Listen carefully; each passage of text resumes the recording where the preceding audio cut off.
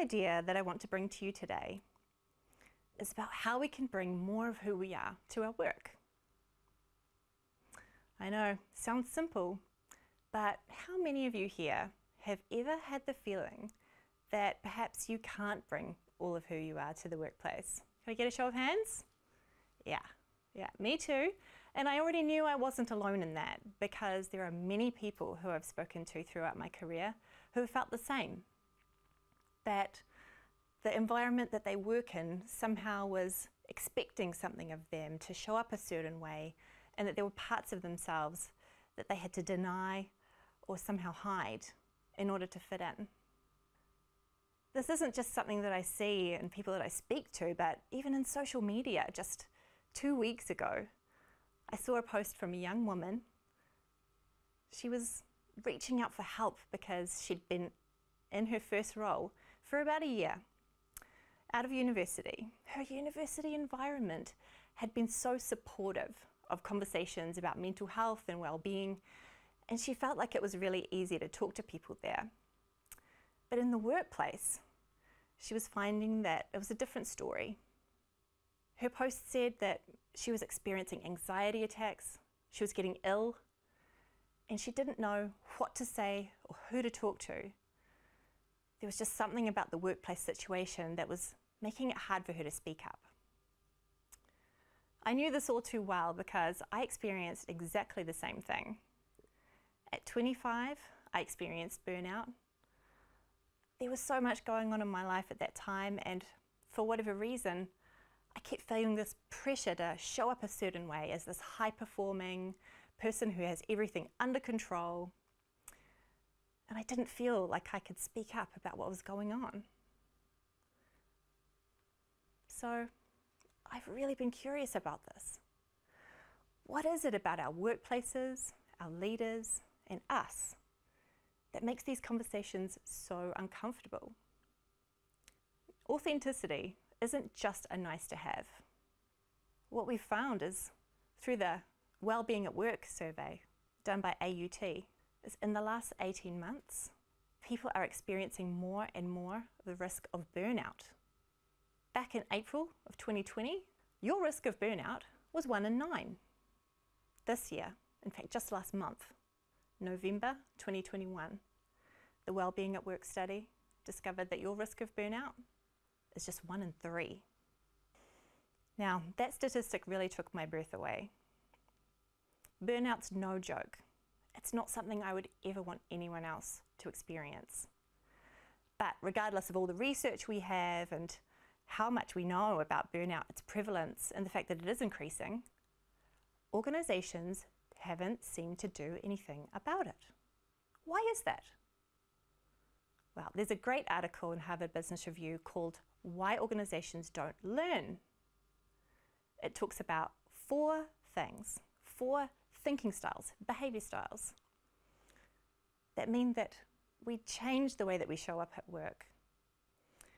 And the really amazing thing is that they create an acronym called SAFE, S-A-F-E. The first is we care more about success than we do about trying new things, making mistakes and failing. Because this focus on success, of the things we're meant to achieve, the KPIs, the targets, these create definitions of success that are outside of ourselves. It creates an innate sense of a fear of failure. And when we have that fear of failure, we want to go back to behaviors and ways of doing things which have made us successful in the past.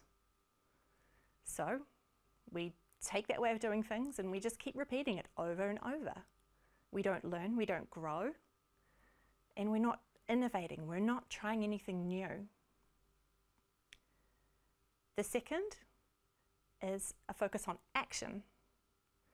So we're keeping busy, we're doing all the things. Our to-do lists are massive, our calendars are full of meetings. And on the one hand, it makes us feel really important. But on the other hand, it causes exhaustion, and it contributes to that likelihood of burnout. The next, F, is about fitting in. We're really great as human beings, of being able to see how other people are behaving and what makes them successful, and adapting ourselves so that we can be part of that organization, to fit in, to belong. And that's a wonderful thing, except when it means that there are strengths and there are parts of ourselves that we don't bring, things that we deny, things that we hide. So we sacrifice something when we fit in. But when a leader comes up through an environment like this, they tend to expect that from others. So instead of embracing diversity, they're instead looking for compliance and the people-pleasing. I know people-pleasing myself. It's something that I've struggled with for a very long time, but it really damages your sense of authenticity because you're constantly figuring out what other people around you need and expect from you. And it creates so much tension. The last, expert. We create this image of ourselves as the go-to person, the person that knows things, the person who's the expert on this particular subject. And we work hard to bring that to reality. But it creates a frame of reference, which means that we see things as right or wrong. When we engage with others who may have different opinions, different perspectives than what we do, we might try and just subtly get them to see things our way. Or we may become actually quite directive and tell people how things should be done, rather than letting them figure things out for themselves, try and make mistakes. So there are so many strengths to being the expert, but they're also really, really difficult to collaborate with, which means that it's harder to achieve your collective goals. So, SAFE, if those four things are safe thinking. And those are the things that we go to when we feel a sense of pressure or stress, because those things are going to help us feel a sense of comfort, security, and safeness. Then, what's the alternative?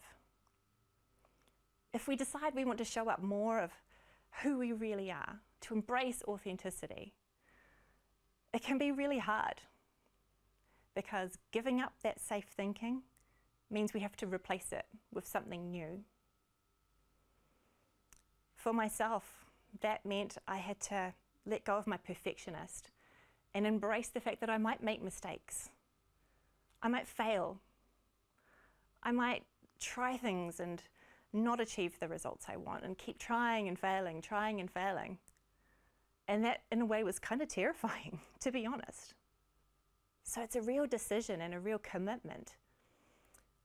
But to do it, we can't just delete safe thinking. We have to replace it with something new. So there are four things which I've replaced safe thinking with, which really help me to be courageous, to try new things, to keep learning and growing. And the great offshoot is that I feel more authentic, confident, and can bring more of myself to any situation. The first is purpose. A sense of purpose gives us our own inner definition of success, rather than what other people expect of us, those external KPIs, targets. We figure out for ourselves who we are, what we're here to contribute, and the impact that we want to have on others. The next is clarity.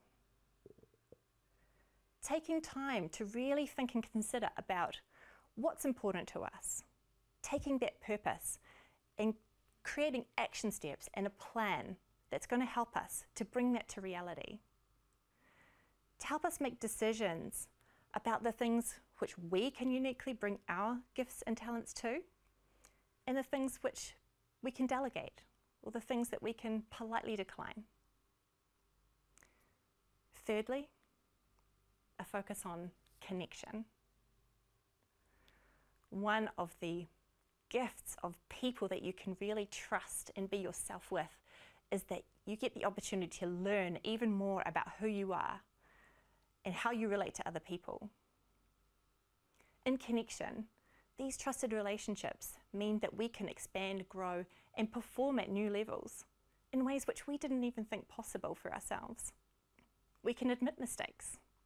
We can be honest about our struggles and the things which we wouldn't necessarily want to admit about ourselves, but are part of the fullness of our humanity. And lastly, a focus on learning. Learning is a skill that we as humans just naturally have built into us. You can see that from small children, right from the first days and hours of their life. They're constantly open to and absorbing things and learning and developing from it. We carry that capacity throughout our lives.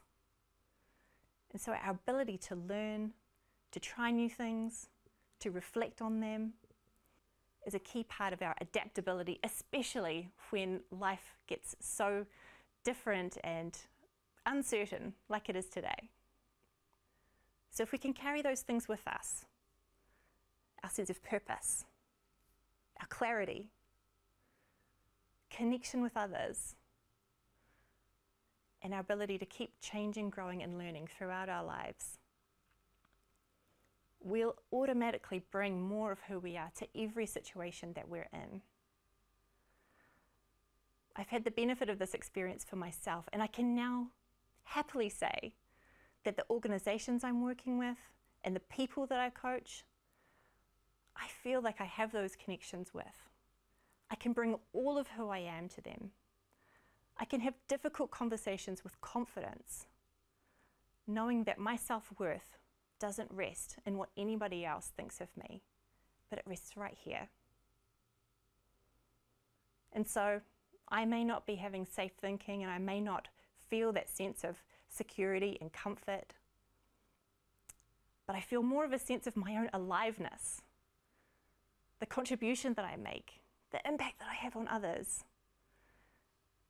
And I wouldn't swap that for anything.